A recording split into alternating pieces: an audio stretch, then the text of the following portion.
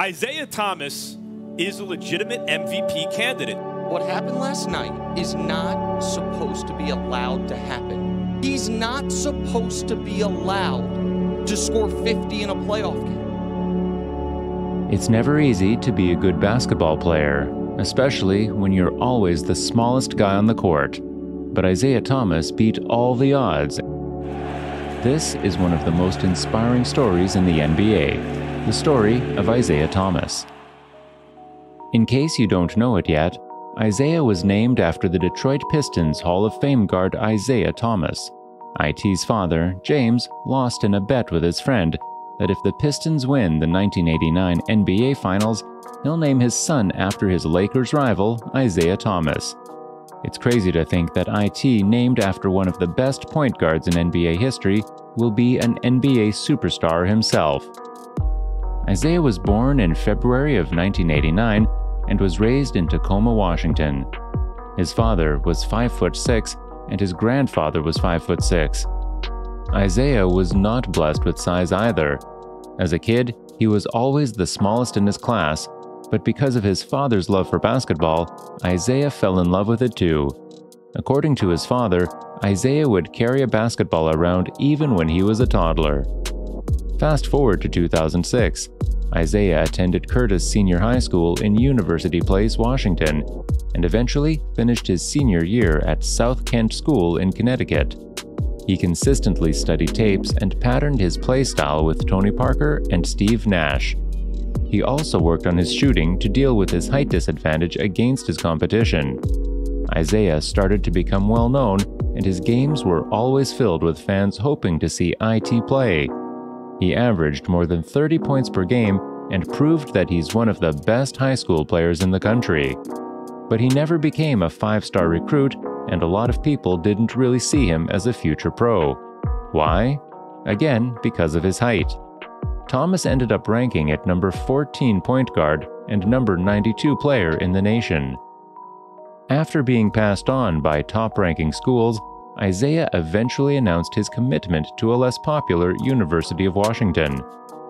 In his freshman season, he averaged 15.5 points and 2.6 assists per game and was named Pac-10 Freshman of the Year. With his elite work ethic and competitiveness, Thomas became one of the most sought-after prospects in college. In his junior year, he scored 28 points against Arizona in the championship game of the Pac-10 tournament, where he hit a game-winning buzzer beater in overtime.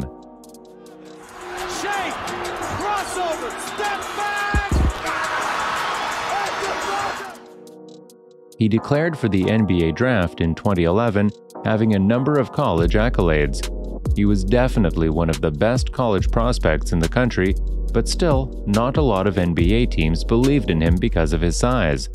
Thomas became the final 60th pick in the draft, selected by the Sacramento Kings. Being passed over 59 times, this just served as fuel and motivation for him to spend countless hours in the gym to improve his craft. At the start of his rookie season, Isaiah didn't have a consistent role as well as playing time.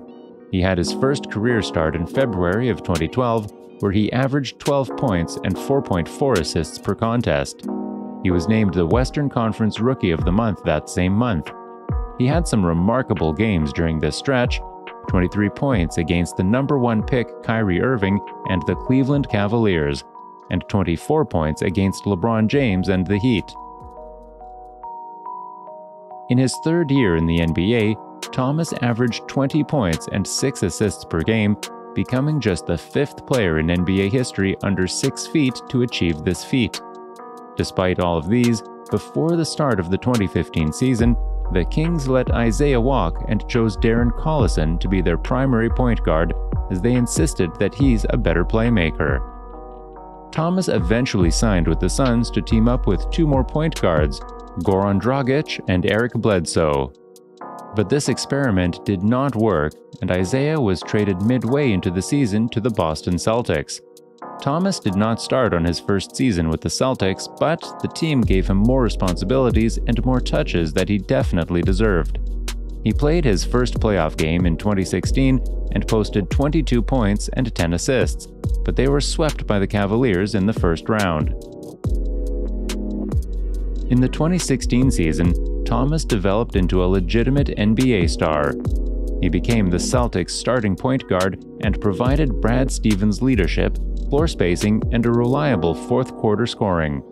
He averaged 22 points, 3 rebounds, and 6 assists and was named to his first All-Star selection in his career. Isaiah continued his brilliance. He consistently put up huge numbers and became known as one of the best scorers in the league. IT led the Celtics to the playoffs, where they matched up against the Atlanta Hawks in the first round. He led his team in points and assists average with 24 and 5 while playing 37 minutes per game. In Game 3, Thomas exploded with 42 points while shooting 50% from the field. However, they were eventually eliminated by the Hawks in 6 games. The following season, Isaiah just picked up where he left off. He averaged a ridiculous 27 points, 6 assists per game in the first 11 games of the season.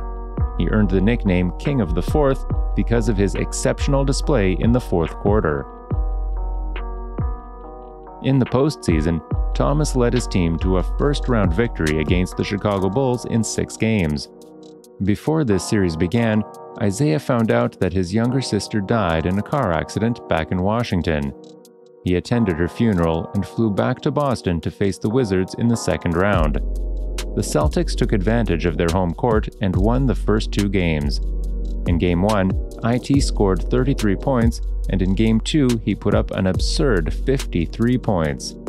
They eventually won the series in 7 games to match up with the Cleveland Cavaliers in the Eastern Conference Finals. The Celtics lost the first 2 games in the series, and Thomas was ruled out for the remainder of the postseason with a hip injury.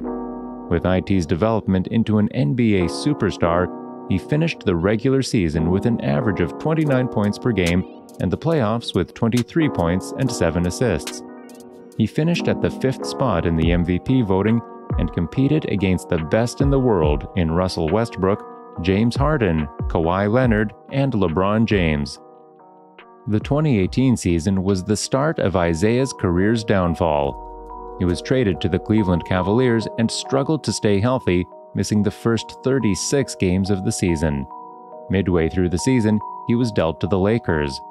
In March of 2018, he was ruled out for the rest of the season after undergoing a surgery for his right hip. In the 2019, 2020, and 2021 season, Thomas was passed on to 3 different teams. The last team he played for was the New Orleans Pelicans, where he signed a 10-day contract in 2021.